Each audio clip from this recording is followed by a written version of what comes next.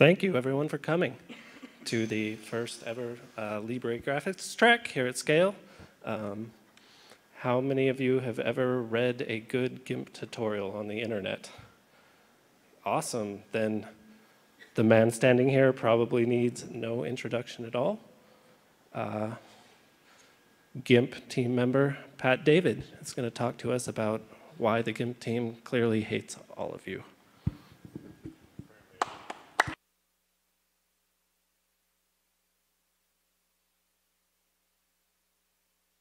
Apparently I did need an introduction.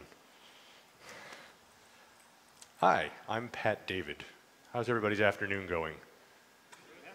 Not so bad? I'm glad to see so many faces out here. This is the inaugural Libre graphics track here at Scale, so I hope we've had some good presentations so far for you guys today. Mine is from the GIMP team and was specifically titled To Get You in the Room. And it's why so many of you GIMP users that are out there, are there very many GIMP users out there now? Show of hands, who does use GIMP-ish? Yeah, all right. Photoshop? Get out. That's right. Full disclosure, I don't think I've ever really opened it. Tried to think through it last night, and I don't know that I have. Hey, why the GIMP team obviously hates you, which is something as, and I've been a member, I'm Pat David, that's me, by the way. Anybody ever been to meetthegimp.org? No, Rolf Steinort, he wrote a bunch of tutorials, really super nice German guy. He's had a video podcast for years on how to do fun GIMP stuff. He took this photo of me at in a Ratskeller in Leipzig, Germany at Libre Graphics in 2014. I'm a member of the GIMP team now, and I guess I have been for a few years, I guess. 5, 6, 7 years, something along those lines. If you've been to, everybody been to the website, www.gimp.org? Okay, that's mine. I made that for the team most recently, and that's kind of the thing that I've been doing for them. I don't really develop for the project, so I'm going to be covering a couple of things that are important to me as a photographer, but I may not know the complete and utter details of, so I will do my best to answer any questions, but I may defer to somebody else with more knowledge than me, right? So we don't hate you. In fact, if you've ever spent any time around the GIMP developers themselves and the team, they're actually a ridiculously gracious and kind bunch of people. They're super nice. They're super accepting. Nobody cares who you are other than that you be nice to others and try to help if you can. And it's quite pervasive among the team in general of trying to be helpful. And I'll talk about who those team members are a little bit later, because it's sad how few of them there really are. But why do people have that perception? I think Ryan did a fantastic job in his presentation a moment ago, just before mine, that I'm sure everybody was here for, right? Good. Covering why we have some of the issues we have with users and their perceptions of free software and being able to use it for tasks that are important. And I think there's a few different reasons, particularly for the GIMP project. One of those is that the user interface and user experience overall for using the software is not as polished as we'd like. This isn't because we hate you. Yes. That's what everyone thinks. I think I've heard the UI called hostile to users on multiple occasions, and it's a very fun word to use when describing software. But, you know, we want to do cool things. We want to do great widgets. We want to do better user interaction and experience with the software for conducting tasks. But again, I'll show you in a little while. At the very end of this, you're going to realize that literally there are 6 people working at night after their full-time job. And that's mostly it for the GIMP crew. And it's a ridiculous amount of downloads and user base to have to be supported by 6 people after work trying to hack and answer questions. We are ridiculously understaffed. So we want to do these cool UI, UX things that are asked of us a lot. We really want to. We just don't have the manpower or time yet. I'll talk about that a little bit later too.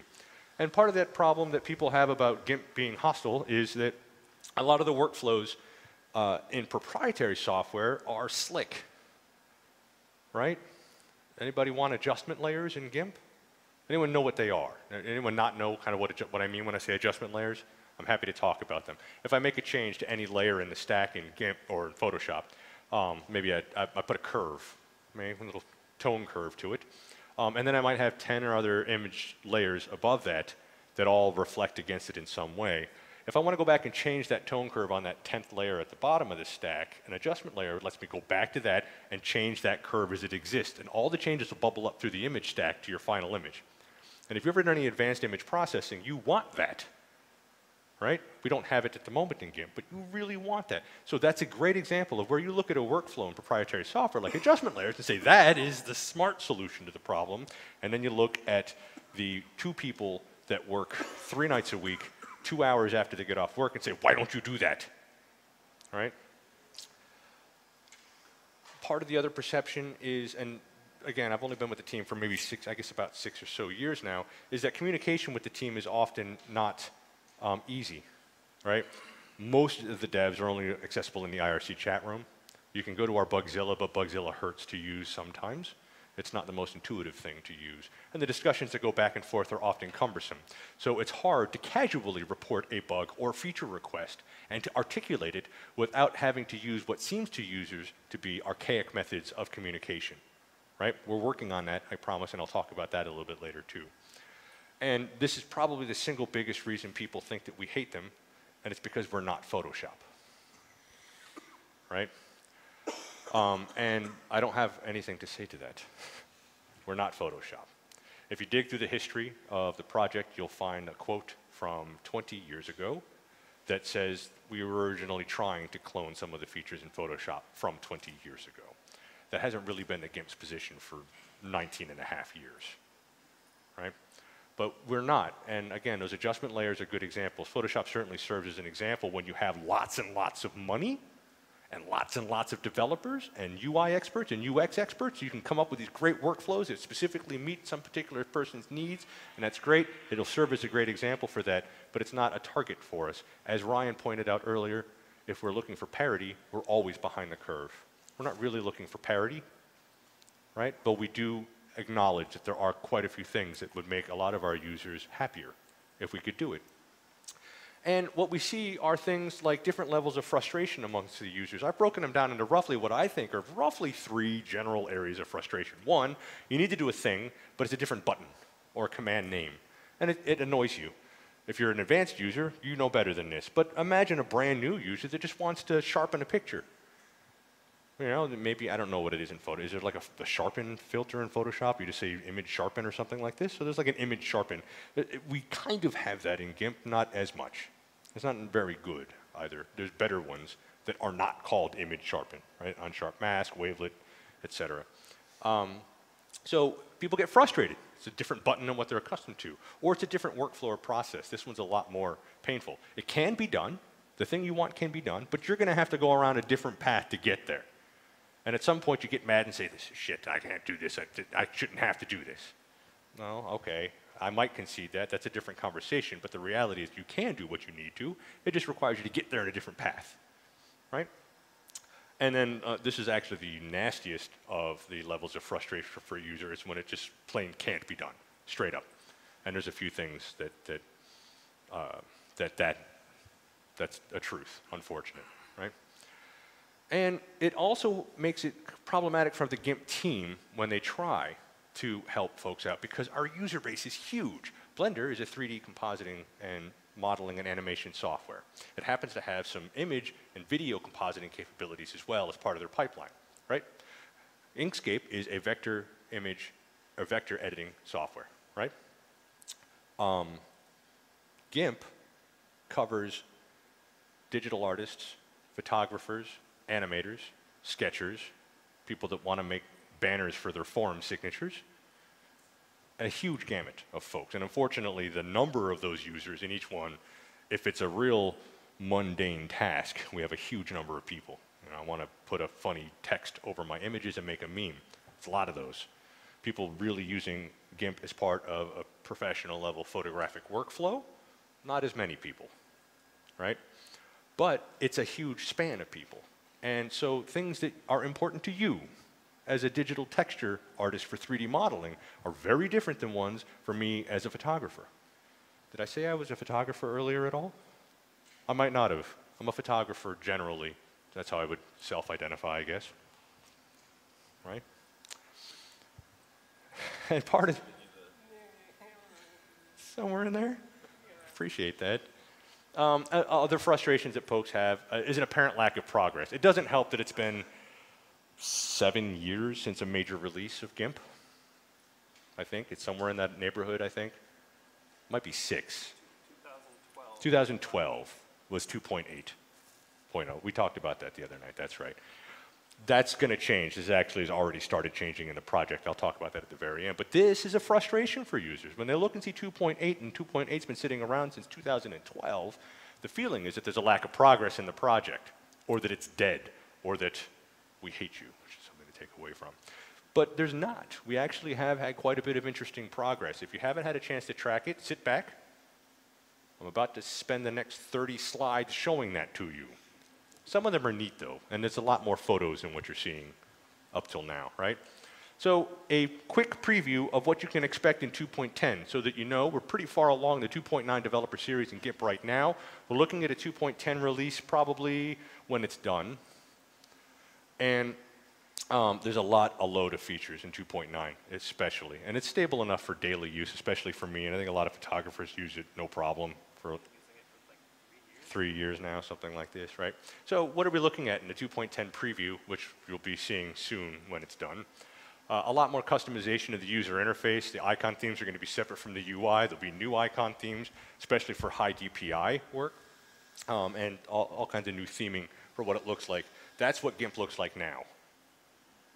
This is very different than you might have been used to in 2.8 in the past now, right? This is one of the dark themes, and that's actually a photograph of mine that it's nice that Alex put that on there. That's a symbolic icon theme that you're seeing on the left over there now, right? It looks more professional because it's dark gray, not light gray.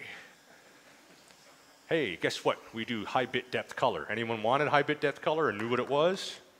16, 32-bit, and actually 64-bit FITS files. That's an astronomy thing that the NASA JPL folks needed. So we do 16 and 32-bit integer and float for the images. The internal pipeline is 16-bit float, I want to say. I think the internal pipeline to Gaggle is 16-bit float. We can read and write 16-bit pings, 16 and 32-bit TIFFs, Photoshop files to the PSDs, and then EXR, extended range files for HDR imaging and things like that, right? And we have full linear and perceptual tone response curves for when you're working. The gamma perceptual is the gamma corrected one. That's the one you've been used to. Linear is the one that's right. Did anyone see the video quite a while back about why color mixing is wrong in digital art? Anyone see that? Like you have like a gradient of red and a gradient of green, and where they overlap, it should not be black. But it does get dark. That's what happens in a perceptual gamma corrected mode, but in linear mode, the math is actually correct. Right? So it's that thing has been fixed in GIMP. So if anyone points you to that YouTube video, it's been fixed in 2.9 for a while. We have a full set of color management now for the entire workflow inside of GIMP. These screenshots will be in Cyrillic because I stole them from Alexander Prokudin, if anyone knows him. He's the other GIMP PR writer for LibreGraphics World. And I was too lazy to go rebuild his screenshots. So Russian interface, but you get the idea, right? That if you can't read Russian, come on. These are all the new color management. So we have full sets of color management through Little CMS 2 at the moment, and it's actually going to be switched to Babel for faster color management transforms. 80 Gaggle-based filters. Anyone know what Gaggle is? Gaggle is the back end for GIMP now. All of the filters and image manipulation pipeline passes through the Gaggle system all the way down. Right? This is a system from Rhythm and Hues, a FX studio that had started creating it years and years and years ago, but ended up open sourcing it. Pippin, Oyvind Kolas, is the one that manages the Gaggle pipeline now. This Gaggle is the thing that's going to give you adjustment layers. Because in Gaggle itself, everything is non-destructive. That's the thing that's going to give us non-destructive adjustment layers in 3 point something, right? Full on-canvas previews. Anyone ever do a blur of an image? You have to set all the parameters in GIMP and then hit apply and then wait while it blurs an image, right? Now, as you move those sliders in the blur dialog, it will blur the image in the background for you. And you know, having those 80 different filters in Geggle mean that we can do some cool things. This is actually the Mantuic tone mapping operator being applied to an EXR image in GIMP. Basically, I'm tone mapping a high dynamic range image right from within GIMP using a pretty standard tone mapping operator. Right? Split previews, so you can actually split and see what the effect of the filter is on one side versus what the original was. This is working right now on canvas previews. A full set of improved tools for people that like to do uniform transform tool. You know, you just can randomly skew and warp and stretch and perspective stretch your canvas. Those are all fast and available on the canvas right now. I can actually, and by the way, I know these are all screenshots. I'm going to work through these as fast as I can, but if anyone wants to see any of these, I actually have it on my GIMP locally. I can certainly show it to you. Those are very slick. The warp transform, that would have been iWarp in the past. This is something that, you know, high fashion photographers love. Pinch, move, make the waist a little smaller, make the shoulders a little broader, make the muscles look a little bigger. That's the tool. That's all done through Geggle now, right on the, and foreground select. If anyone ever had to do a foreground select previously, it sucked. The Madden alpha matting operator for doing fine selects. Basically, I have a photo of a person standing against some trees in the background. I want to cut them out of the tree image. The new foreground select tools will do a much better job of selecting all those fine hairs or leaves or what have you for objects that you want to remove from the image. Canvas rotation and flipping, painting with different blend modes. So for artists that like to paint and sketch, you can actually rotate the canvas now in any arbitrary angle of rotation while you sketch. We have a fully integrated search now. This was a result of a project from about 2 years ago. One of the things I liked about Blender was I wanted to go add an object in Blender. I could just hit a key and start typing what I think that object is, like light, and I could get or directly from a drop-down menu what that object is to add. We have that now in GIMP. So if you're looking for a command, you can literally type / and start typing unsharp, and your unsharp mask will come up right away. You can select it and begin working directly. It's a very nice, quick, fast, and easy method for getting at some of these filters. Oh, it's another photo of mine. And so full customization and usability. A lot of enhancements to the widgets that you're going to be interacting with on a daily basis. If you haven't tried 2.9, I highly recommend this. This is all stuff that's been in 2.9 for years already, a couple of years at least, most of it. With Geggle, we were able to fully parallelize a lot of the processing filters, so we sped up a lot of stuff. It's thread safe for reading and writing, and we're working on parallelizing the compositing of the layer masks in the stack. Right now we don't, so. But for filters, you add a Gaussian blur, colorize, hue shift, what have you, it's all fully parallelized now. On canvas gradients editing, you see all the pick points there are actually gradient points. If you're creating gradients, you can actually, there's a live update, so as I move the anchors around, it'll pull a gradient around for me right on the canvas preview while I'm working. Because of the new Blend Fun framework that we recently got into, we have many more of the normal compositing modes that we would have expected. There's 10 new blending modes: pass-through, linear light, burn and vivid lights, pin light. Anyone know any of these? Exclusion. If you don't, you will. These have been in some other imaging software for a long time, but now we've got a pretty complete list of blending modes. Color labels and layer attributes. So this is actually a new layer dialog now. So we have full tagging, color tagging for layer creation, so you can tag layers by color or name, and then the different kinds of blending modes. The legacy ones are still there, of course, and then all of the new ones as well. We have some improved Photoshop file support now. We can do things like full pass-through support on large and complex Photoshop files. I don't remember who it is that's working on that, but they keep working on it.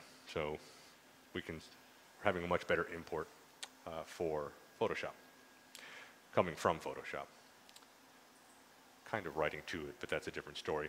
We have a full set of RAW importing now. In the past, we'd use UF RAW. Anyone remember using UF RAW back in the day, importing a RAW file into GIMP? UF RAW hasn't really been updated.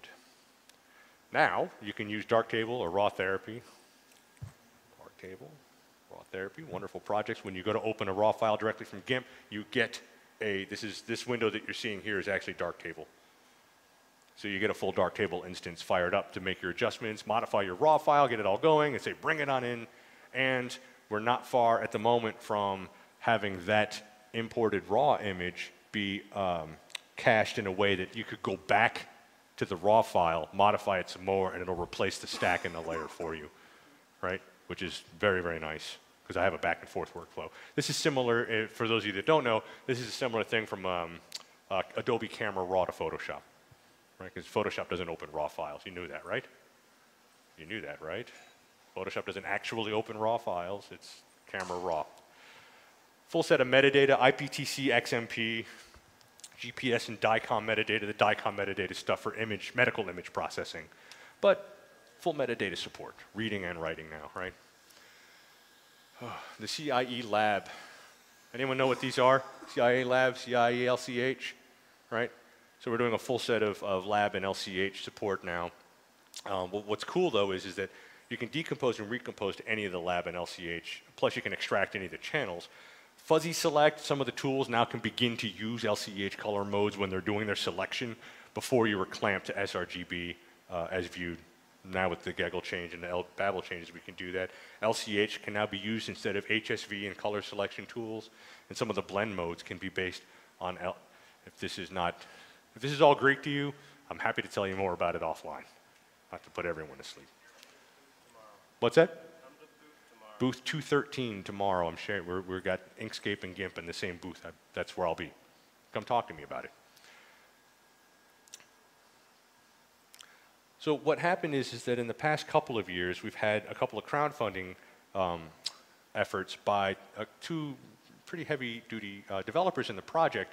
You can always donate to the GIMP project, but these guys are looking to support themselves fully through their crowdfunding efforts. So Oyvind Kolas, which is better known as Pippin in the mailing lists and in IRC, he's the main guy responsible for Gaggle.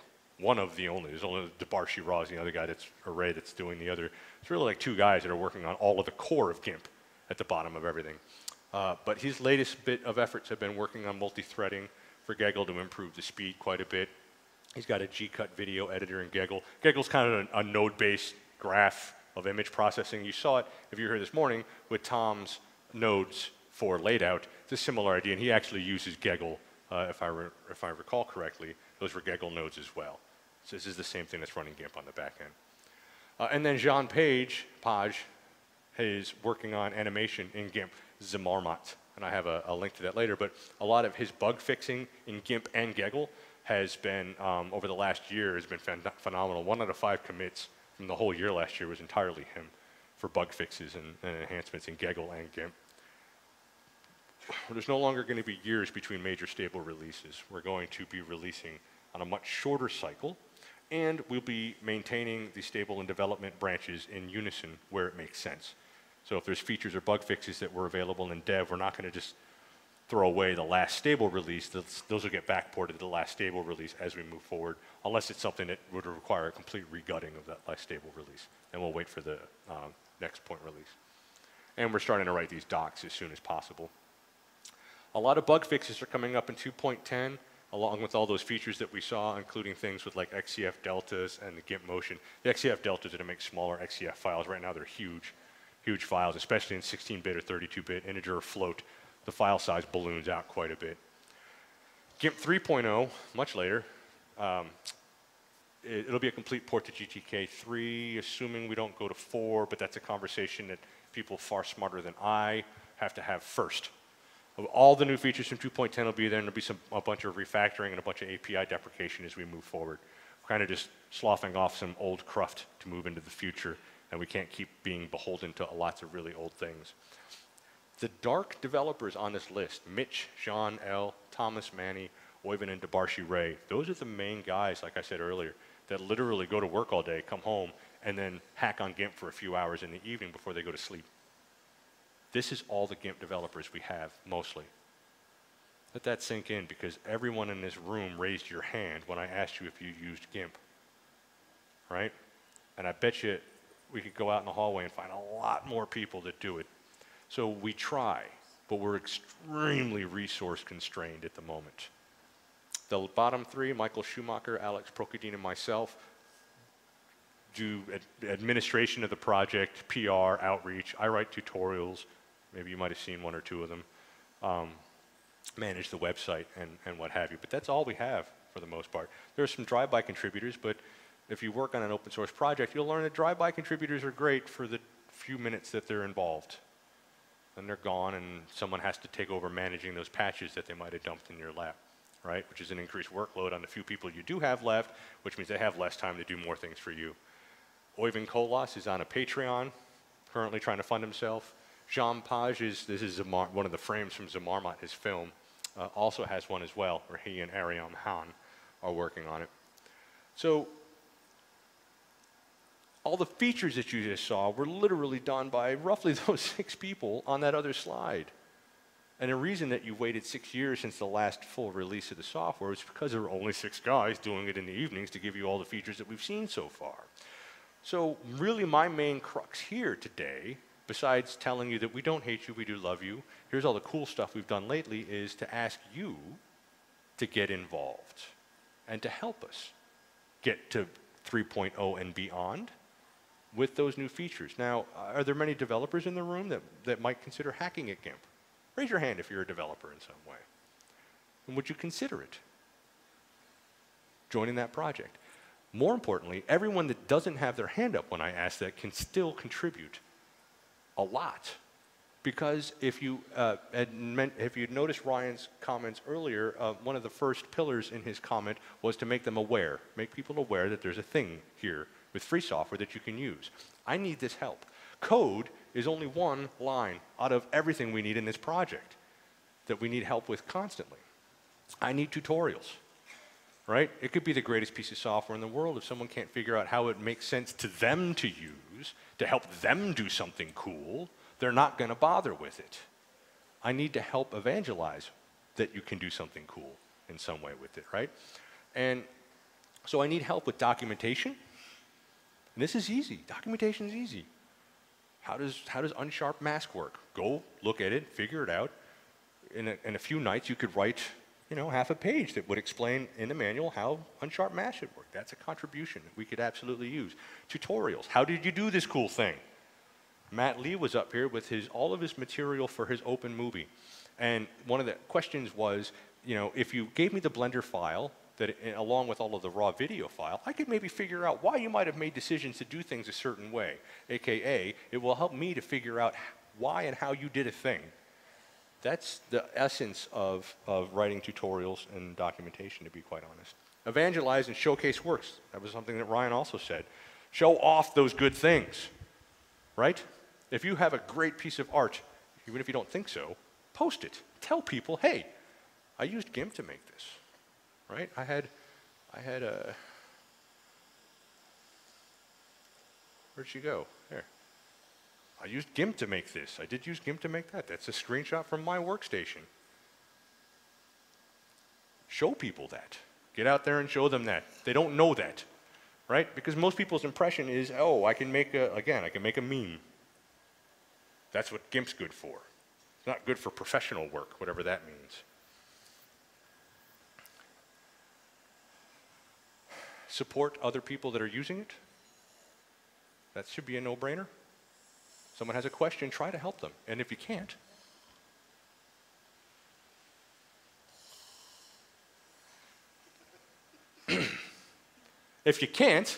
point them to where they can. Like the community, which I try to help take care of. We have a few places for this, and at the very least, some feedback. Hey, did it work? Did it not? Why not? Be clear, tell us why. We'll do our best. We care, we want to do that.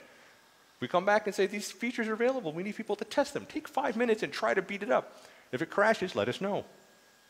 Right? We can't do this in a vacuum. This is any open source project, by the way. This is not just GIMP, but good, solid feedback that makes sense and is targeted helps developers far more than you can imagine, far more than you think if you're not a developer. Then if you're a developer, you say, man, I could really use people to test this and give me some feedback and bug reporting. So that's a couple of thanks. Thank you guys for putting up with me. My voice gets monotonous when I start talking for a long time and it puts some people to sleep. I apologize. I'll try to vary it here in the last 5 minutes just to ride it out on a high note at the very least. A thanks to Alex Prokudin, who I stole almost this entire set of images and user interface slides that are all in Russian. Just, yeah. Michael Schumacher, if you don't know him, this guy, he's got the heart of a saint because he's on the front lines every day dealing with people that are mad, way more angry than you guys are about GIMP. He's always nice, and he's always kind, and he's always reasonable. I've never seen the guy lose his patience, ever. It's amazing, especially for the crap a lot of people put him through. And then the rest of the GIMP team that I did not mention.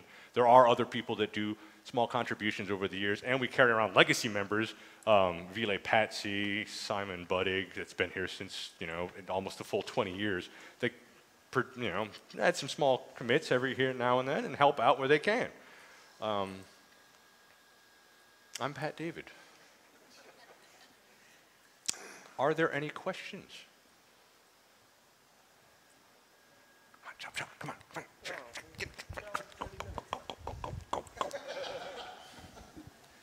Feedback and bug reporting. How? What's the best way? Right now, Bugzilla. And there's an address for it on the website. It sucks. We're moving to GitLab with the rest of GNOME.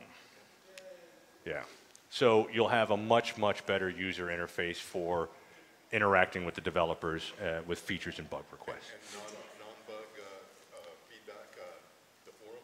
Yes, absolutely. Non-bug feedback, you can still give that on GitLab or on Bugzilla if you want to, IRC, or reach out to you can Pat David at gimp.org.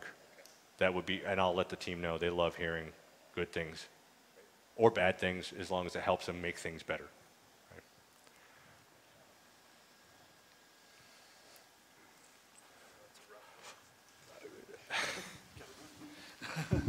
So about 20-ish years ago, there was a lot of alignment between GTK and GIMP.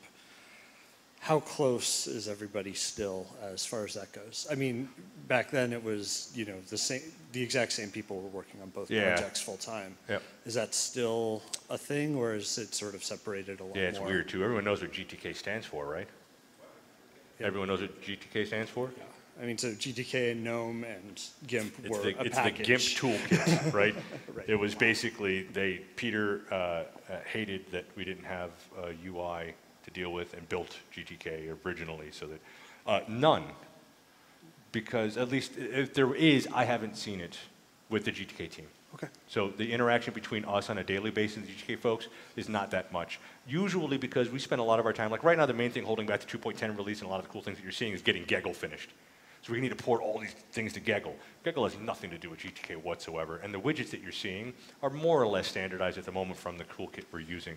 So no, not as much as I'd probably like to be involved in, but that's just what I've seen from daily interaction. Oh, you had a question? I can repeat it if you just want to tell me it. You mentioned a tutorial website. Yes. What's the address again? GIMP.org/tutorials. I thought there was another one. Yes. Some shameless self-promotion.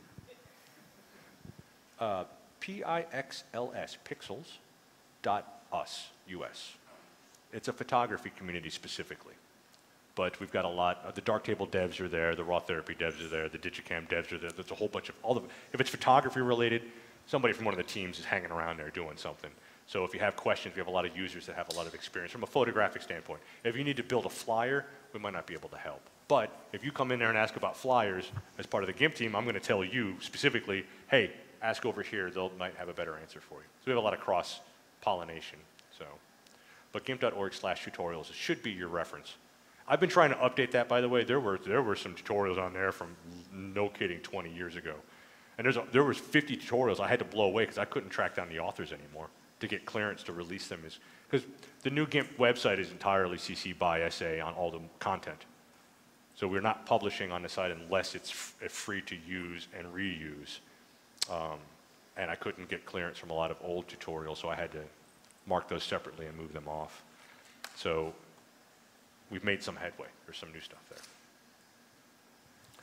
Do you have a list of those if we would like to recreate them? I do, yes. If you go to the GIMP.org/tutorials, at the very bottom of that list is a legacy tutorials link. And when you go there, you'll see all the old legacy tutorials. I would love if anyone wanted to go and grab an old tutorial and then redo it and freely license it for me with new images and new text. Yeah, that would absolutely help. Yes? Is anything on Open Collective or any kind of bounty program anywhere? We had tried that. I feel like we had tried that for, what was that for? Yes, we had tried that. I got about half funded and then petered out, so only half the work was ever done, but nothing else has been put on Open Collective yet. We don't really have a cohesive plan at the moment for how to move forward for funding to maybe move into more accelerated development. We would like to be able to reach a point where we can get at least one full-time dev and one full-time administrator, right? Someone to drive the boat, basically, and coordinate our efforts. We're trying, and we're not far from that at the moment, but we just have not gotten there just yet. But if you want to donate, gimp.org/donating is always, you basically write a check to the GNOME Foundation and just say it's for GIMP in the memo field, and we'll get it. Or come help, even better, right? Just spend a little extra time helping us triage bugs or, you know, sort some things. What do you think? You still think GIMP hates you? What are you written in? I'm sorry? What language are you written in? C.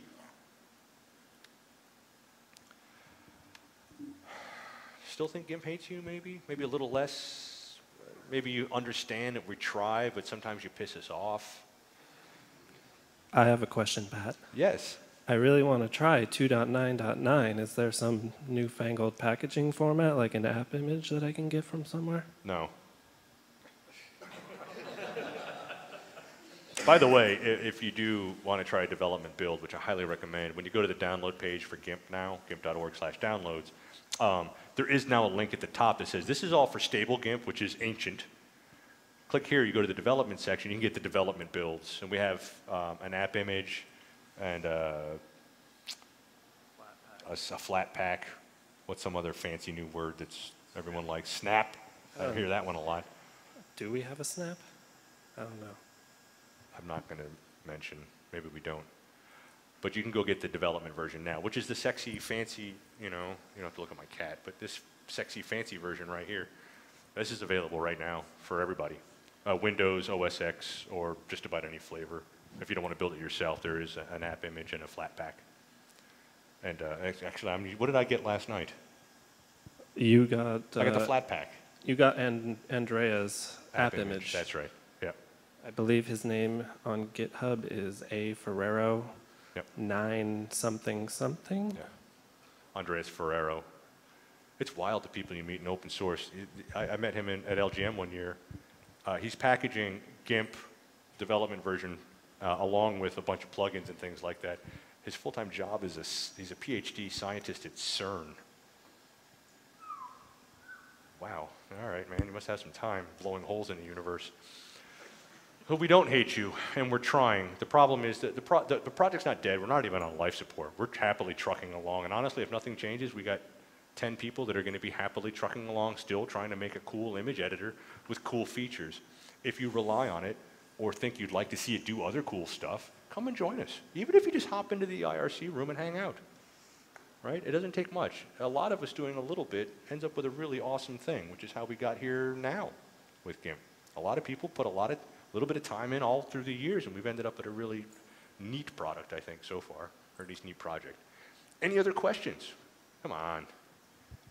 So GIMP doesn't support any other programming languages? Filters? Yes. So if you come and write, you can write in the Gegel language to do filters. So if you're looking to add filters to the project for us, you can work within Pippin's Gegel framework to write those filters, right? Yeah, kind of. But I mean, you can also extend it with scripting, like script-foo, which is a tiny scheme. You could do Python if you wanted to. I'm more of a script-foo person because that's what I cut my teeth on a long time ago, scripting GIMP. But you could use Python as well, and yeah. So you're saying you're not going to rewrite it in Rust? Well, we actually talked about redoing the interface in JavaScript. Or TypeScript, whatever name, I don't know. I can't keep up. I'm too old. But there's other things you can do. I can't stress that enough. If you can't code, come and hang out. Write me 500 words about some feature that you like. That's it. A blog post for us. Every little tiny bit helps, right? Take a photo when you thought it came out cool. Share it with me. Let me know. I'll send it to me personally at patdavid@gimp.org. I'll make sure it gets out to the proper channels and people see it and get credit for it. And we start priming this engine of there's cool things you can do. Just take a little bit of effort to try it. And maybe be positive. Don't be mean. We have enough of that already. Any other questions? What do you think? I want you to leave thinking we don't hate you. Does anyone still think GIMP hates you? I'll come sit in your lap and you do. Why do you think people hate GIMP or the GIMP project? Spend 10 minutes doing support for us on any platform. Yeah, that's any support platform. I feel like we have a particularly interesting group of users. Yeah. I feel the same way. Yeah. But come help me. Then if you can just make 5 other people not think that we hate them, I call that a win. I call it a win, and I'm looking at a room with, I don't know how many people are in here. And nobody's lynched me yet. Nobody's asked me about changing the name. That's the thing I'm probably the most impressed about, to be honest. I remember once trying to explain GIMP to a handicapped person. Yeah. It's not my best day. Yeah, it's no fun. Here, look, use my photo. It helps. It puts it in better context. Yeah.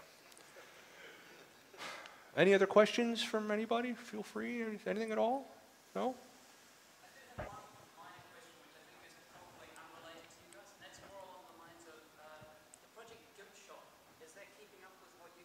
Oh, Lord. He's asked. Yeah, he's asking me the project GIMP shop if it's keeping up with what we're doing. Holy mackerel. Anyone know what GIMP shop is? It was an attempt to give GIMP the similar UI to Photoshop. That's right. The original author of GIMP shop lost the domain. A squatter bought it and filled it full of malware. Do not go to GIMP shop. Don't even bother to look it up. Just don't. No. He's since tried, and he tried for like a year to get it fixed, and he just couldn't. And he finally said, I'm sorry. So our current stance is don't go anywhere near it.